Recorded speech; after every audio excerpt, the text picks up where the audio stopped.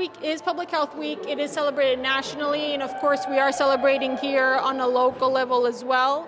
Our event happening today in the City Hall foyer is our Community Health Resource event. We have invited organizations in the community to table and invited the community to come in and see what they have to offer, resources, goodies.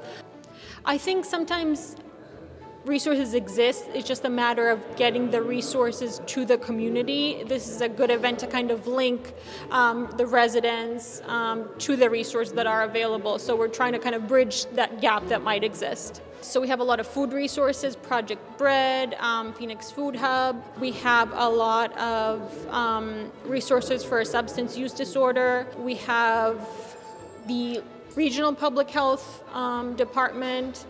We have the Mass General Brigham team, MAPC, who has partnered with us and will continue to partner with us in the future. We will soon be launching our public health van, so you will see it at community events during the summer and beyond.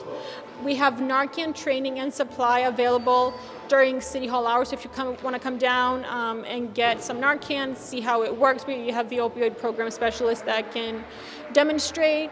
We also encourage everyone to stop by our Community Health Resource Room in 103 at City Hall. We have a mural for mural arts, and it's just a space that is open to everyone. We want it to be welcoming and available.